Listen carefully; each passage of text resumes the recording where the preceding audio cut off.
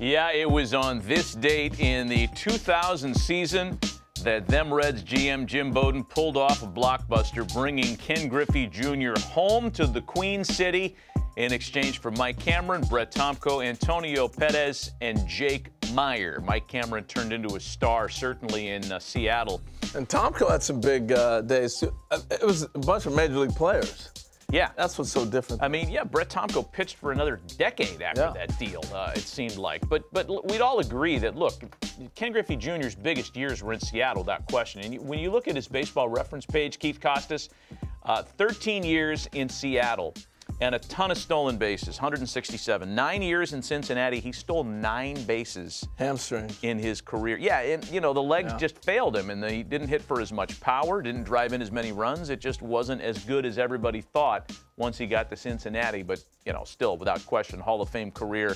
And this was a big day, man. I remember that day very vividly thinking, wow, back to Cincinnati? This is an amazing baseball story.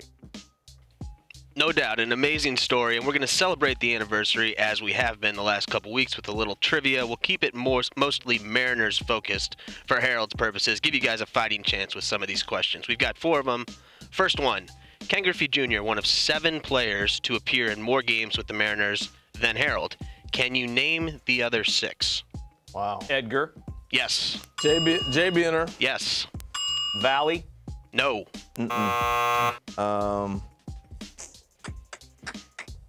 We're missing somebody. Who? Kyle Seager. Yes, that's one I thought you would miss. Seager. Ichiro. Ichiro, yes. I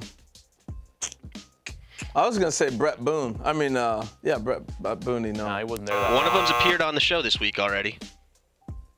Alvin Davis. Yeah, right in front of you, H. And then we got one more. Ken Phelps. Beautiful Phelps. Beautiful Phelps. What are the tools of ignorance? Dan Wilson. Dan Wilson. Dan Wilson. There you go. All right, we got them all. That was a good start, guys. Second question here. Ken Griffey Jr. drove in 7 runs during the 9 All-Star games he played in, 13-time All-Star, played in 9 of them, 7 RBIs. Can you name the other 5 living players with at least 7 RBIs in the Midsummer Classic? Hard question, but I think you can reason your way through it. Piazza. Willie Mays. Willie Mays, yes. Think of the old guys that played in a bunch of them. Or a guy that played, never missed games, was an All-Star every year. Tony Perez? Cal Ripken. Cal Ripken, there you go. Gotta be him. Yount? No Yount. Brett? No Brett. Quit guessing. How about the only Grand Slam in All-Star Game history? That would have been 4 right there. Fred Lynn, that's one of them. How about maybe the best hitter in the history of baseball? Ted Williams? Carney Lansford?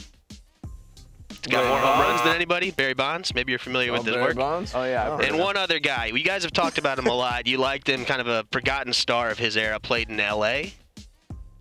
Played in L.A. That's probably a trick question. We're talking about Steve Garvey. Steve Garvey. There you go. Yeah. Also had 7 RBIs in the All-Star game. There's the list. Two-time All-Star MVP, Steve Garvey. Fred Lynn was a stud, folks. Yeah, he was. Absolutely. And we talk Hall of Fame a lot on this show, guys. You think about in their era, perennial All-Stars like Garvey and Lynn driving in runs with the best players. Yeah, he was great. It's so overlooked. I love these questions. They need to go back and look at that whole generation again. Some good players. All right, third question. I will be very impressed if you come up with these 3 names. But Ken Griffey Jr. and Ichiro Suzuki, responsible for 20 of the 24 Gold Gloves won by Mariner outfielders. Who are the other 3 players that have won Gold Gloves as an outfielder for the Mariners? Kyle Lewis. Did he win one? No, he didn't. Buhner? Yes, Buhner is one. Got to be one. Mike Cameron? Yes. I would think now, this so. third one is a stumper. I will be very impressed if you remember who won one in 2010. So it's probably a guy who was only there for a year or 2. Venezuelan born. That is the only clue I will give you. Bobby Abreu never played there. He did not. He did not. I see him. I can't think of his name, but I see Richard the player. Hidalgo never played. I'll give you his there. initials. FG. Yeah, Gutierrez. There you go. Franklin Gutierrez. That is Gutierrez. very impressive. Very, Wow. very impressive. Very nice. Yeah. Very nice. I played with Bobby Abreu and No, you Caracas. didn't. I thought Franklin Gutierrez would win more. All right, final question. We got one Cincinnati one since we are talking about his trade to Cincinnati. Who was the only player other than Griffey and Adam Dunn to lead the Reds in homers during Junior's 9 seasons there? So a single season leader in homer for the Reds, not named Ken Griffey or Adam Dunn. That's Sean Casey? No, he was up there. He finished second a couple years, but Eddie not Taubensee? Casey. Nope. This is a man who I believe watches the show almost every day. Watches that's nobody, including us. I would say he didn't play. Occasionally chimes in on your phone, Maddie, with a text or two about the program.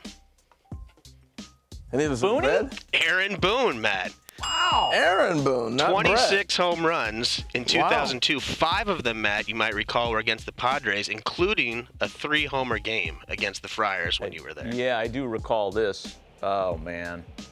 He wore out everybody. There's Brett Tomko. Full circle, bringing it back. And look, this is old Riverfront, right? You can see they're building the new place behind. Yeah. Remember that weird year, how it just was such a weird year of baseball? He got him twice in this, 3 times this game, or what? Was it Tomko all 3? Got to go back and check on that. Yeah, he had 5 against the Pods that year, though. 3 in that game. 0-2 Pods, not real strong. That was fun, Keith. That looked like Cubs uniforms. They did kind of. Yeah. That whole franchise was so confused back then.